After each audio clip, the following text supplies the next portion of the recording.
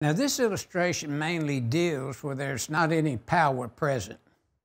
We do not have utility power as of yet routed to this location, and we're using receptacles that are located on a 15 kW or less portable generator.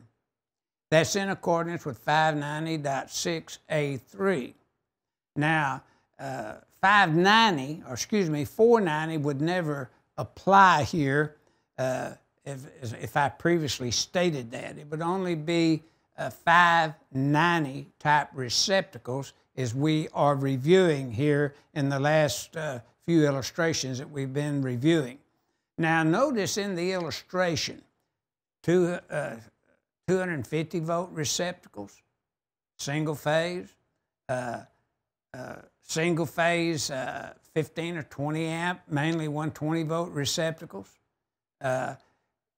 They would require to be GFCI protected.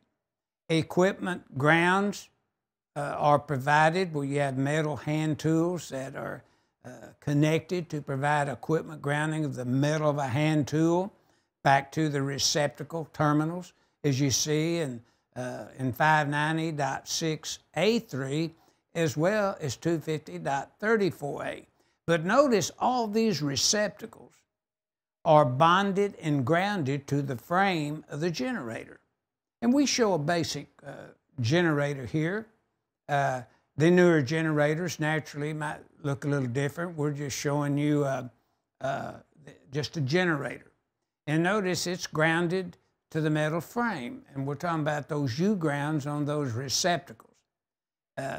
Manufactured or remanufactured portable generators rated 15 kW or less prior to the first of 11, for those rules to see if they were required or not, you'd go to 590.6A3 and 250.34A. For permanently portable generators, then we'd have to go to 445.11 because they're permanent. Here, these generators are portable. They're brought out anytime portable lighting is required. Many times out on road work, you'll see portable generators like this used to provide lighting instead of utility power. Sometimes out in areas, there is no utility power available to us. Or when I say us, I'm talking about construction workers. So we would have that GFCI protection provided there. Notice listed GFCI cord sets or protective devices, portable GFCIs, is permitted prior to the first of 11. So we have to review these generators. When were they manufactured, and when is this construction taking place?